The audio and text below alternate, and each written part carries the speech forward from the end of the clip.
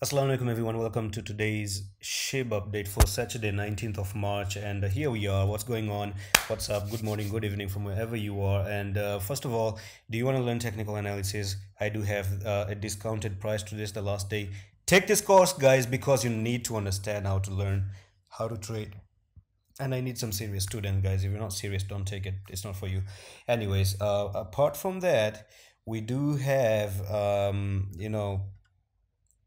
some we do have some, like, sorry guys, there's something funny just went on, that's why I had to laugh. Anyway, we do have the SHIB channel here on the Discord, so you guys must join the Discord as well to talk to other members.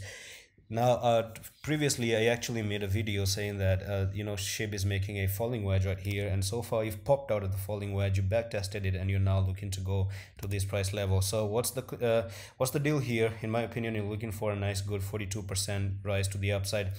Now I just want to say that based on SHIB's history, you might see a very small boring journey like this, and then you're going to see a pump like that one.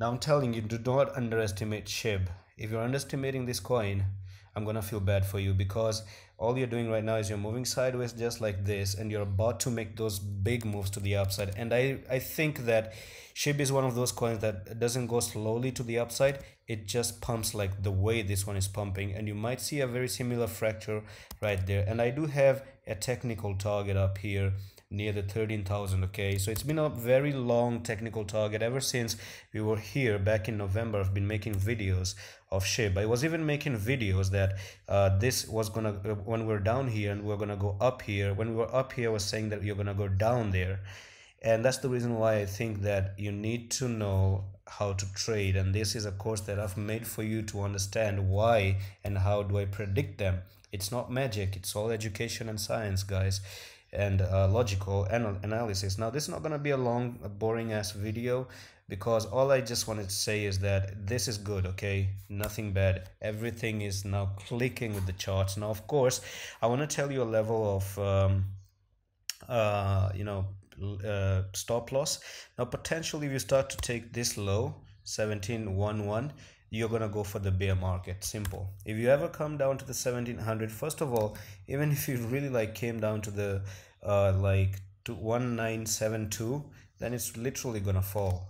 But biggest confirmation, if you lose this low right here, you lose that liquidation low right there, then you're going for the bear market, and that's going to be a serious bear market where you're not going to recover anytime soon, and you're going to see a very big downward continuation. Now I'm not trying to make you fearful, because at this point of time nothing is like that going to happen, in my opinion, because what you're doing is you had a bullish pattern, you broke out of the bullish pattern, you go back to where you formed that pattern.